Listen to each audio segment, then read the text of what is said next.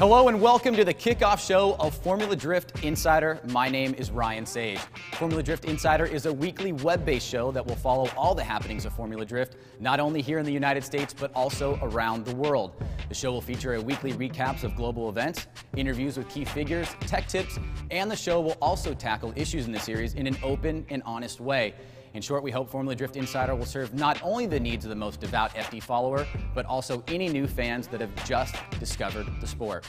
And with that being said, let's look at a quick recap of the events that have happened thus far stateside.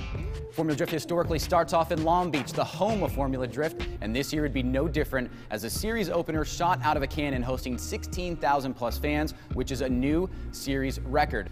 In 2010, we saw Vaughn Gittin Jr. dominate with 6 podiums in his Monster Energy Drink Falcon Tire Ford Mustang. And though we would have a Mustang on the podium in Long Beach, it was local driver Justin Pollock who would take home the top spot.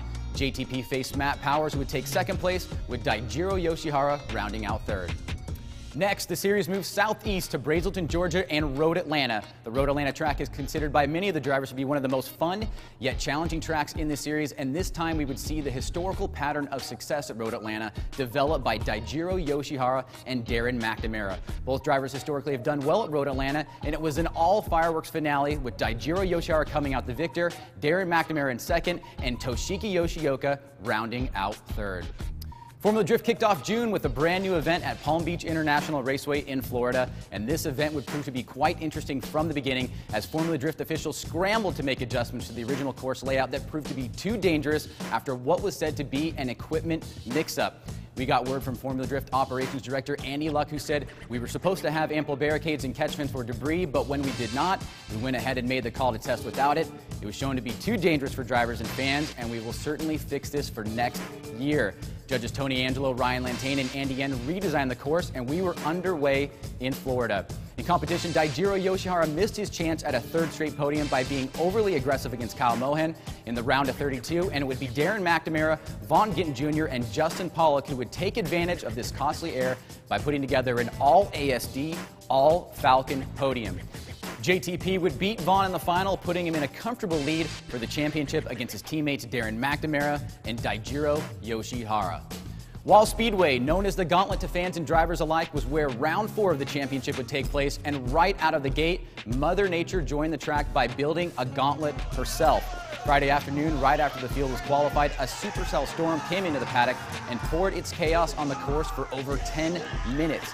While the damage done was able to be fixed overnight and the sun shone the next day, chaos on the track would reign supreme with some incredible wrecks.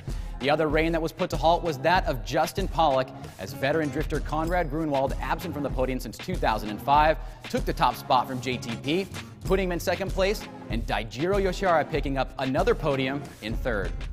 Finally, we made it to round 5, Monroe, Washington, outside Seattle, where this round has to be the single most significant event for Justin Pollock in 2011. JTP, who started the event with a commanding lead in the championship, saw that wiped away as he would be knocked out in the round of 32. If you recall, Daijiro Yoshihara did the exact same thing in West Palm Beach with JTP going on to win the event, and wouldn't you know, Daijiro Yoshihara would battle through the entire field in Seattle to go on and win the event, with Chris Forsberg in second and a well-deserved and fitting third place for Fredrik Osbo, who was wearing the banner of his home country of Norway in light of the terrible tragedy that occurred there this same weekend. So that is where we stand in Formula Drift thus far in 2011. With only 2 more rounds to go, the championship is coming right down to the wire again. All that seems certain is that we might have a new champ this year, and that champ could very well be Falcon driver Justin Pollock.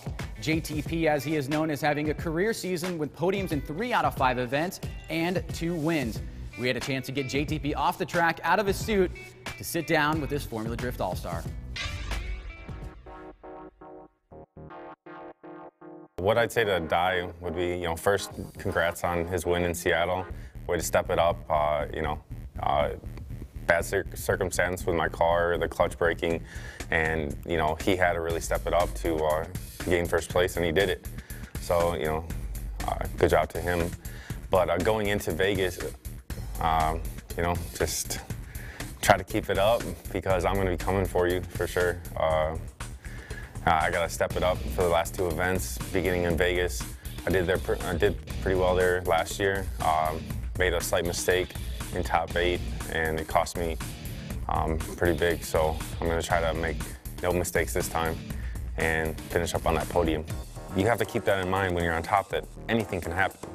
I mean, I was getting a little comfortable going into Seattle, and look what happened. You know, it's unbelievable.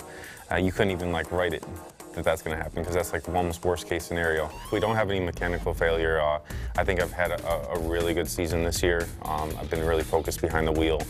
The AST team and Falcon have really given me a great car this year. Starting out round one, you know, we got to win there. And the car's been flawless, but when you start pushing a car real hard, things are going to break. And with the new powertrain from Ford Racing, the engine that we have, it's tough when you're, you know, kind of pushing the limits of everybody. You know, one of the fastest cars, one of the best setup chassis. When you're pushing that hard, things are bound to break. So we're finding the failures and you know, getting resolutions to them. So hopefully we'll be going in with a perfectly working car, and we'll be coming out doing what we do in every other event.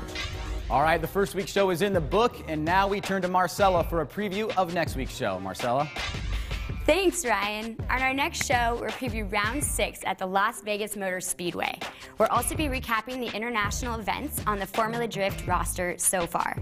The president of Formula Drift, Jim Lau, will fill us in on the proposed changes to our finale at Irwindale Speedway. As always, you can follow us on Twitter, like us on Facebook, and please email show suggestions and comments to insider@formulad.com. Finally, we invite you to head to our Facebook fan page, where we posted 3 different challengers for our Drift of the Week segment. Race there now, check out the action, and vote for your favorite drift. We'll see you next time on Formula Drift Insider.